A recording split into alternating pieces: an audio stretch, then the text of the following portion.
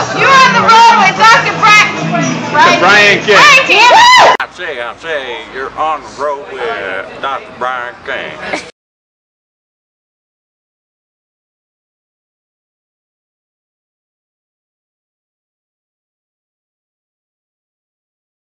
Folks, this is Dr. Brian King. I'm here in Nashville, Tennessee, which of course you can tell because I'm on Nashville's famous beach.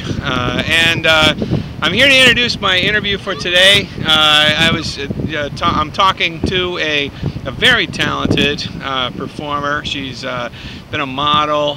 She's of course a musician, kind of bordering on the country music scene. Folks, everybody, I'm here with Tara Tinsley. Thank you for I said it me. right there, right? Tara? Yes, you did, Tara? finally. Okay. It's tough with a name like that. It could be Tara, it could be Tara. Yeah, could be I know. Taniqua. You know, it's I know. really. People call me Tiara even. Tiara? Yeah. Really? That's well, that's good. That's from your beauty pageant days, I would imagine. Yeah. You kind of. So Tara, as I mentioned, so Tara, you're a musician. Yes. Right. And I also mentioned your beauty pageant days too. You were Miss San Joaquin Valley for 2010. Yes, I was. Yeah. How was? Which do you? What title is more important to you? Musician or Miss San Joaquin? Because I definitely musician. It doesn't really require a lot of skill to be in a pageant. Really. It's that pageant was mainly all about looks and your 2-minute interview. You know, like right. Who are you in 2 minutes? So Yeah. there was no talent portion of the competition or anything. So definitely more proud to be a musician.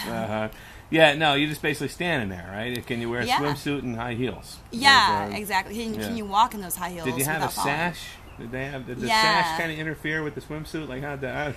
Well, you know, it was just wide enough to make you feel like you were kind of clothed, but you were definitely almost naked walking down. Nice. Runway. See, that's a good way to be, almost naked, especially if you look good naked. Yeah, I guess so. Huh? It makes you proud, and it's definitely a male fan kind of thing. Do it for the males. Sure.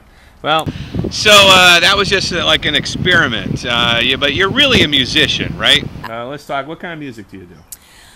Well, it's hard for any musician to define their music nowadays because there's so many different I don't know. genres. I'd say, Lil Wayne, he says fucking rapper. Yeah, well, he is.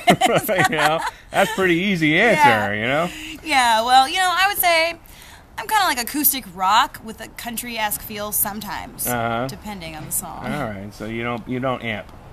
No, not lately. Sometimes, but. Do you have a band? Sometimes. Actually, now that I've moved here, I just have been playing with a bunch of different people, and there's a lot of pickup musicians around. But in general, no band. It's just a lot of drama that I've had to deal with in the past. But so you're performing over drama. Yes. Basically. Yeah. All right. But it's cool when you can be the one, I guess, girl band or one yeah. So. How long have you been performing? Oh wow, a long time. Probably half my life now. Yeah, and I won't mention my like age. 6 years? Yeah, exactly. Yeah. I just turned 12. Yeah, that's pretty crazy. You started out in Michigan. Well, I grew up in a town of 1,500 people. It was actually technically called a village because it was so small. A small town. It was great because I grew up doing motocross and we had a track in our backyard, so I'd do that and then I'd play and. Very cool. That's amazing. I'm surprised you survived your childhood. I know. I'm still alive. No broken bones to this day. Wow. Actually, a cracked rib, but that was just from falling down the stairs. Where'd your inspiration come from? Well, I don't know. As a teenager, you go through a lot of things that. I don't know, there aren't really necessary feelings. We just try to find ourselves, and so I got my inspiration just from like a lot of those questions, Yeah. And I wasn't very popular in school, so the lack of friends gave me more time to really do music and really just like sit in my basement and just play. Wow, I can't believe you weren't more popular. Well, I wasn't much of a conformer in high school, so I think that's a big reason why. Gotcha. Everybody else was on four-wheelers, and you were on. Yeah, screw that. Yeah, it's like I can balance on two wheels. So you ended up in Tracy, California. But I'm really glad I didn't end up in LA after moving to California, spending 10 years there. and realizing a lot of what LA is. I mean, Tracy has nothing going on, but at least it was like, you know, close enough to San Francisco, Sacramento, and San Jose. And clearly nobody there was attractive enough to take the title from you, Miss San Joaquin.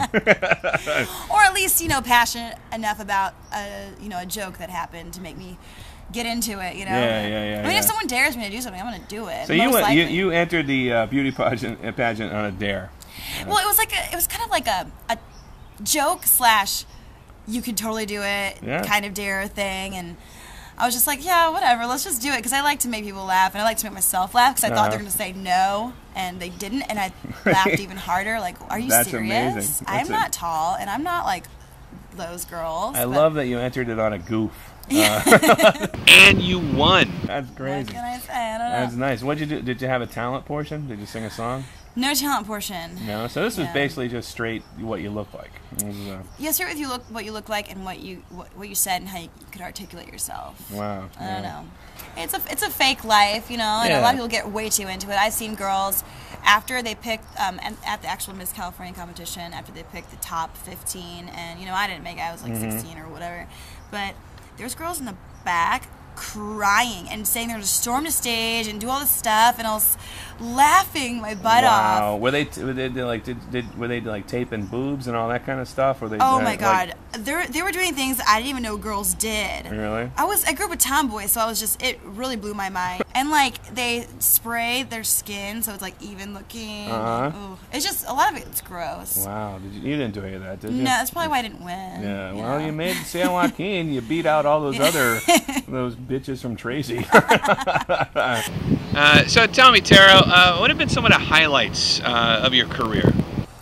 Wow, I don't know. I think the people that I meet along the way, and the things I learn from the people I meet, and the random things that happen, like, you know, being at a show and then someone's there that has this talent that, you know, they join me on stage and we make this show that wasn't even planned to happen, and maybe, you know, I get an encore that wasn't expected, or I don't know, or people that come up to me randomly and then they start singing my songs to me, no way. You know, and stuff like that. Awesome. Yeah, especially in Japan, where one show I was at, these two guys, after I released my new music video on YouTube, they came up to me and they're like, Harley could speak English, and they said, we like your video, your new song, and it's like, what song? And they start singing it to me, and they hardly speak English, and things like that happen. Go, okay, I like this. Yeah, you know, you're based in Nashville now. Yeah. And what's going on in Nashville? What's happening here? Well, you know, I've been doing a lot of, you know, writers' nights, writers' rounds, meeting people, networking, going out. You know, just trying to get a feel for the industry here, because it's a lot different than everywhere. So, you know, I'm scheduling meetings with people to kind of talk to them about, you know, what would be the best steps for me, what's Nashville all about, because it's just a different culture of music. So now here's a point where you got to plug. How can people listen to your music? Like I have 3 albums out, all available on iTunes. Let's my list website. those bad boys. Yeah, I got my most recent album, Beautiful Day, was released in 2011. Sail Away was released in 2007, and Come and Go 2005. And if people are interested in following you, how can they find out more about you, keep in touch with you? Got a website? Yeah, just my name, TaraTinsley.com. T-A-R-A. TaraTinsley.com. Folks, that was my interview with Tara Tinsley here from beautiful Nashville, Tennessee. Thanks for watching. Talk to you later. Bye-bye.